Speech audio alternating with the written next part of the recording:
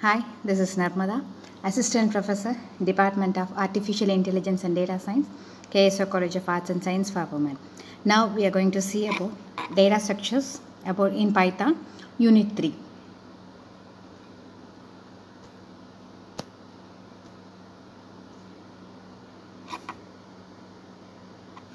So first, bubble sort in Python. The bubble sort uses a straightforward logic that works by repeating swapping the adjustment elements if they are not in the right order.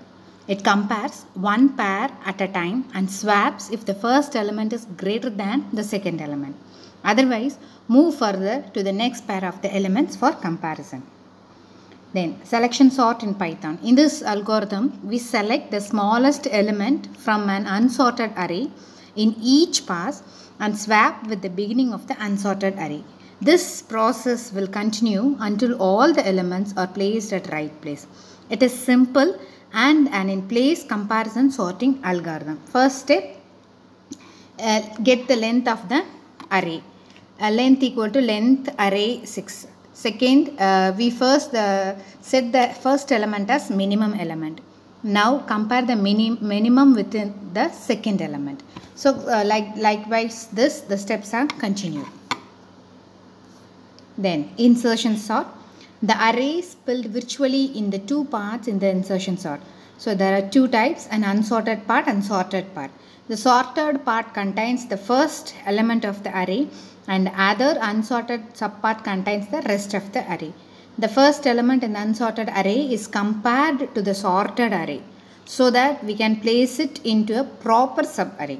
So it focuses on inserting the elements by moving all elements if the right side value is smaller than the left side value. So it will repeatedly happen until all the elements has been inserted at the correct place. So likewise this sorting takes place. Then merge sort in Python. So this is the best example for divide and conquer category of algorithms. So it divides the given list into two halves, calls itself for the two halves and merges the two sorted halves. So we are dividing into two halves and only one we get the only one element each. Then we combine the two elements and the sorting two pairs. So by merging that you will get the merge sorting. Then quick sort.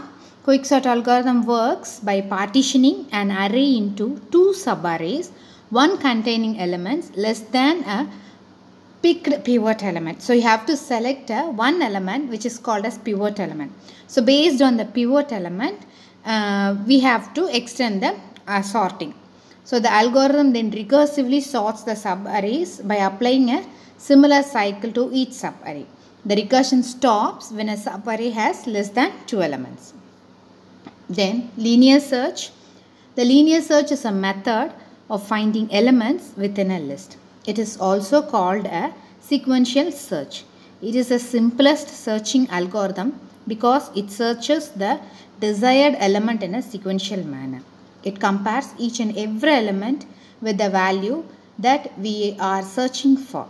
So if both are matched, the element is found and the algorithm returns the key's index position. The next is the binary search in Python. In binary search algorithm, we can find the element position using the following methods. One is recursive method and another one is iterative method. So the divide and conquer approach technique is followed by the recursive method. So in this method, a function is called itself again and again until it found an element in the list. A set of statements is repeated multiple times to find an element's index position in the iterative method. The while loop is used for accomplish this task. So binary search is more effective than the linear search because we don't need to search each list index. The list must be sorted to achieve the binary search algorithm. The next is the hash function. Python hash function is used to get the hash value of an object. Python calculates the hash value by using the hash algorithm. So the hash values are integers and used to compare dictionary keys during a dictionary lookup. So we can hash only these types. What are the bool, int, long, float, string, unicode, tuple, code object. We cannot Hash, these objects means bit, byte array, list, set, dictionary and memory. View, we cannot hash these. Then signature, parameters, returns, these are the hash objects. Then open addressing for collision handling. Open address is when all the keys are kept inside the hash table.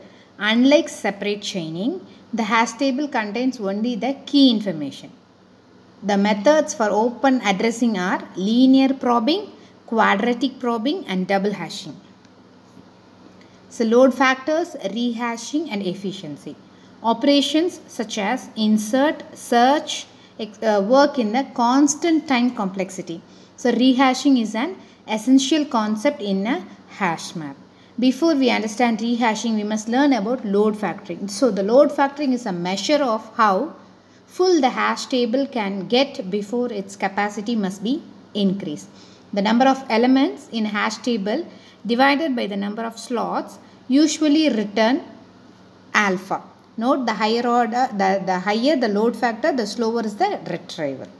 Rehashing is the process of recalculating the hash code of previously stored entries in order to shift them to a larger size hash sum when the threshold is reached or crossed. So when the number of elements in a hash map reaches the maximum threshold value is rehashed. So, thank you.